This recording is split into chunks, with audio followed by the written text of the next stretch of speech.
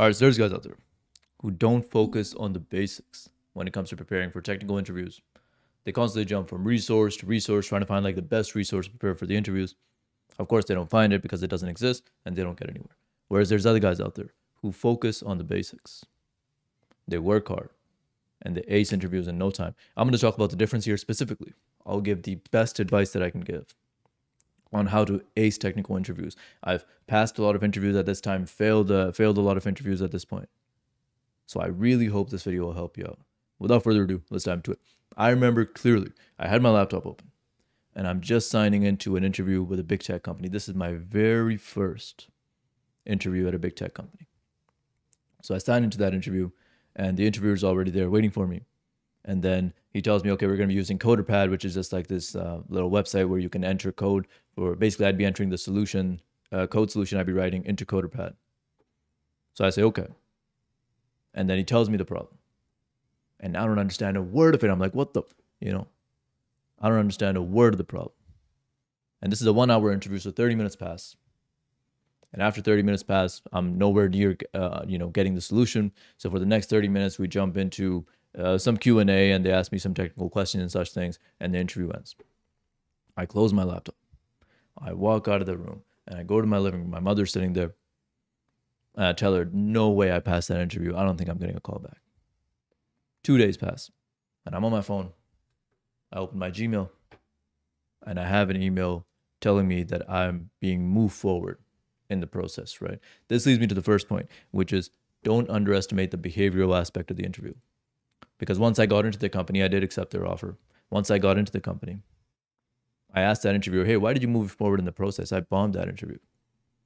And they told me that the reason they moved me forward is because I seemed genuine. I asked great questions. They had a good feeling and they moved me forward, right? Now, part of the issue here is these people will say, oh, it's all about lead code, bro. If you can't do lead code hard, you suck, bro. There's no way you're going to pass the interview, bro. Like, no, take that thought out the window. We don't listen to those people. These people put a train of thought on us that doesn't serve us whatsoever. Look, of course, it's ideal that, you ace the question and your behavioral is on point. That's like the ideal situation, right? But I can tell you, if your technical skills are here, but your behavioral skills are here, you're not going to move forward in the process. Someone with great technical skills and little to no behavioral skills is a net negative to the team, right? So behavioral skills are very important in this career. And even if your technical skills, you weren't able to perform your best on that day at the interview, your behavioral skills can pick up a fair amount of slack there. So don't underestimate the behavioral aspect. Now, the best advice that I have in this instance is firstly just basic human etiquette, smile, show genuine interest in the company, be a nice person.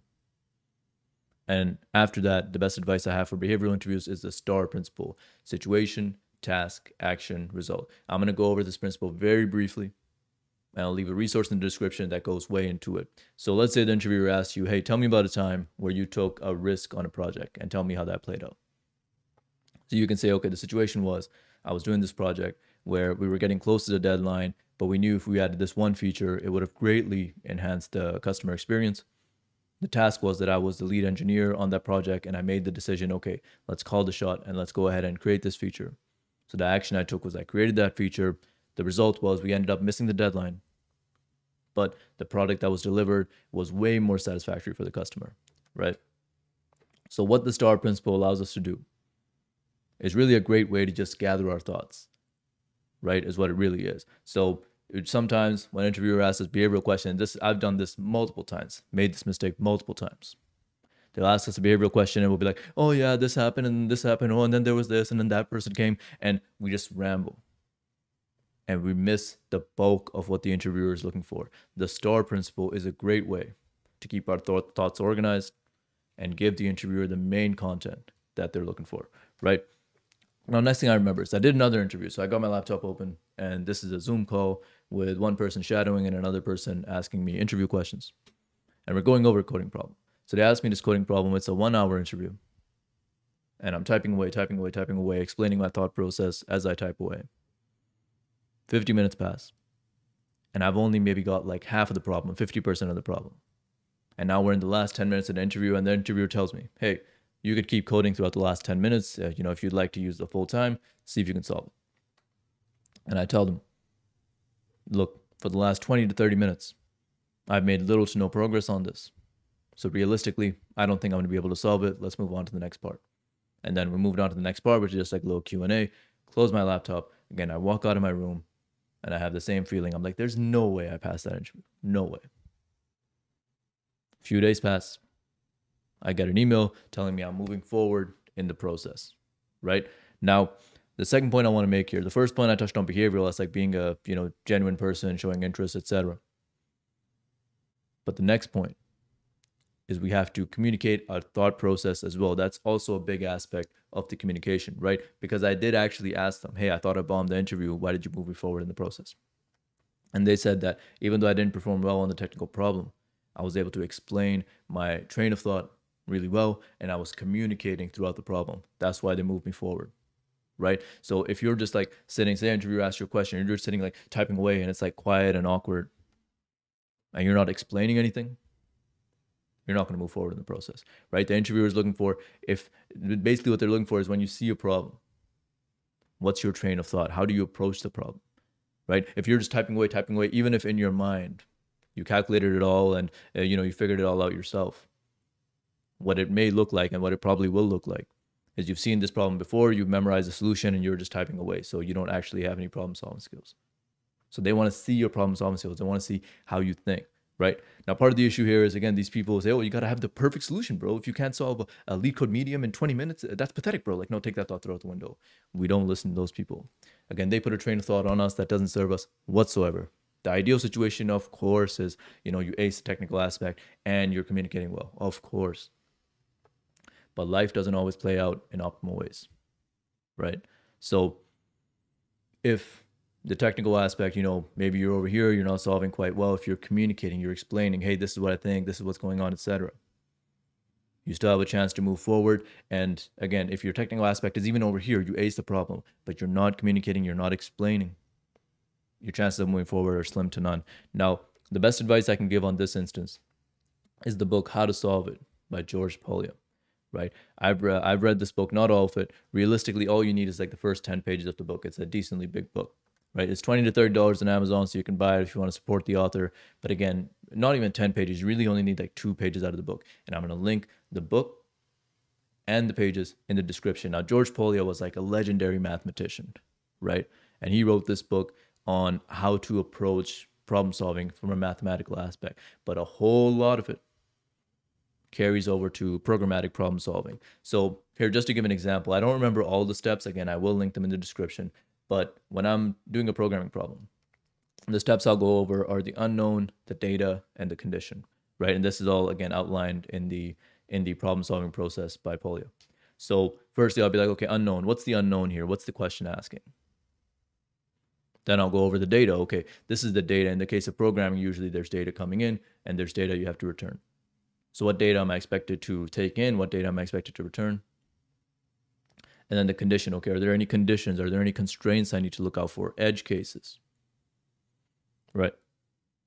So these are some things, again, I got these from the book, and I will literally just go over that process step by step up. Say this is an interview, I'll be like, oh, these are the unknowns. Oh, what's the data that's coming? Oh, this is the data that's coming in. This is what I need to return. Oh, it's a string. And I'll talk out loud like that. And it does 2 things. A, it helps me to gather my thoughts. Of course, an interview is a bit of a nerve-wracking experience. There's people like looking at you while you got to code. So this process helps me to collect my thoughts. And it also gives me a point on the communication aspect because the interviewer can now see what my problem-solving process is like, right? All right. Next thing I remember is this was during my CS degree days. I got my laptop open, and I'm watching a playlist. And it's a data structures and algorithms playlist, right? It's talking about like arrays, linked lists, graphs, trees, right? I'm watching this. And I don't understand a word. I'm like, what the fuck is this, right? I want to throw my laptop across the room, right? And the point I'm making here is, look, I'll talk about this a little bit later, but my background is not like I'm some math whiz or something like this. I've had a horrific academic track record, right? But I'm still in this career, and despite struggling majorly throughout my computer science degree, not feeling smart enough many times, not feeling smart enough to be in this field many times, I still have a successful career in the field, right? And when it comes to data structures and algorithms, you have to know it. It's a non-negotiable. Data structures and algorithms is the foundation of like 99.9% of programming interviews, right? So data structures and algorithm knowledge is a non-negotiable. Now, as far as the best advice I have on this instance, I mainly learn through like scattered resources on YouTube. So there's not really one specific resource I'd recommend on YouTube, but to get better at programming interviews specifically, Grokking the Coding Interview helped me a lot. That is a paid resource, right? But again, I would never recommend a paid resource unless I genuinely believed in it and, I've used it. So I have used it. I believe it's a solid resource. So that's one I'd recommend. And another one is Structy.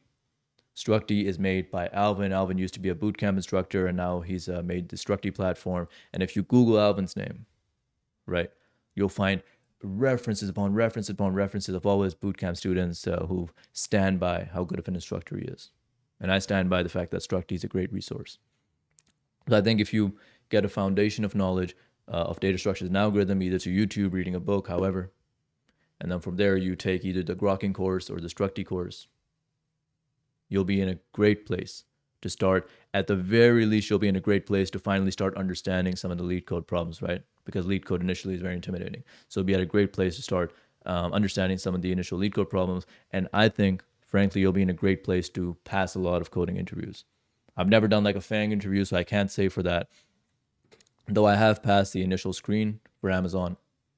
And the initial screen that I passed for Amazon, after that, they went into a hiring freeze. So the initial screen that I passed for Amazon, I was able to pass that from the knowledge I've gotten from Grokking, and then, of course, practicing on lead code by myself as well. So again, Grokking or Structy, after you have that foundation of data structures and algorithms, will help you out loads. Structy even actually goes over that foundation. So you don't even need to go on YouTube to search for that foundation. You can just hop on the Structy platform, and if you have basic programming chops, go on that platform, go through all of it, go through it like Alvin explains to go through it. And I'm confident you'll be in a great place to start acing coding interviews. Now, if Structy doesn't resonate with you, or Grokking doesn't resonate with you, or you're at a point right now where you can't afford these resources, I'll leave NeedCode in the description. NeedCode has a website where he goes over common, interview problems along with explanations. That is also a great resource. So get your foundation of knowledge, DSNA knowledge from YouTube, and then start hacking away at the NeedCode questions list. And even then, you'll be at a great place to start killing these technical interviews. And that's all I got for this video. I just want to end this video off by saying, hey, be kind to yourself throughout this process. This is not an easy process whatsoever, right? I remember I started this journey in December of 2019. I was just coming off finishing my crim degree. And I realized I didn't want to be a police officer, so I was like, okay, what am I going to do? So then computer science looked intriguing. I went into computer science. And December 2019 is also when I enrolled in my computer science program. And when I enrolled in that program, previous to that, again, I had a horrific academic track record. I failed multiple high school courses, didn't graduate high school on time. I failed a college course, was an average college student at best. Right? Those throughout my time of going through my computer science degree, there were all these thoughts running around in my mind. Am I smart enough to do this? Will I even be able to do this? It's computer science, software engineering is like this smart people field. Am I cut out for this? And again, like the example I gave with the data structures and algorithms, there was many times where I just wanted to like throw my book across the room because I didn't understand a word. I remember reading a Java book, my intro to programming for my intro to programming course. I'm reading this book and it's telling me about like objects and stuff. I'm like, what the fuck is an object, And I remember so clearly how much I struggled with all this, right? And even once I got into the industry, am I smart enough to do this? Am I going to get fired? How am I doing? And imposter syndrome was my daily friend, throughout this industry. And now I'm in a much better place where I feel I have the skills. Of course, I've been in this industry 2+ years. So if I really sucked, I would have been let go long ago. So now I feel a lot more confident in my skills. But I understand what that's like. I understand what it's like to feel, not really be able to absorb these concepts and not feel smart enough and be like, oh, this is like a field for like math wizards or something like this, right? I understand what the struggle is like. I also want to understand what it's like to be in the struggle, so to speak, and not see any tangible results. Like I signed up for my computer science degree in December of 2019, and I got my 6-figure job offer August of 2021. But all throughout that mid period, the most I'd made was like a little above minimum wage. So then it's like, oh, no results, no results, no results. Ooh, a little above minimum wage, no results, no results. 6-figure job offer, right? So this whole time, I was just showing up daily, grinding daily, hoping it would work out, but with no guarantee that it would work out. And that's a difficult place to be in. So again, be kind to yourself throughout this process. Be proud of yourself every single day for showing up. Because a lot of people will start this journey. Not a lot of people will see it through the end, right? And I believe in you. I'm confident that you can make it in the industry. But what I believe doesn't matter. What you believe matters. So I hope you believe in yourself too. Now I just want you to imagine for a second. Imagine you take this advice, you run with it, and your money is growing day by day by day. Now you got enough money to support your family, right? To go out and have fun, go out on dates, go out with friends, buy a new car, travel, right? Because I had like a '07 Toyota Corolla when I would drive it like over 80 kilometers an hour, it starts shaking, you know? And now I've been able to buy a new car. And I'm able to like go out on dates and spend money there and do these things before I had to borrow that money from my parents, right? Maybe you want to move out.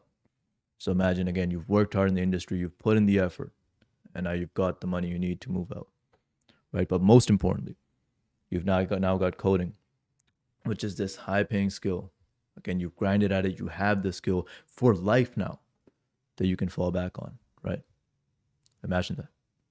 And that's the path you're on. Again, keep working hard. I believe in you, but what I believe doesn't matter. What you believe matters. So I hope you believe in yourself too. And that's all I got for this video. Thank you so much for watching. Ultimately, I want this to be our positive little community where we help each other, support each other, and help each other get to the next level in life. So please come join the community. I'll leave my Instagram, TikTok in the description, also somewhere here. Please do support there as well. Please do like, comment, subscribe.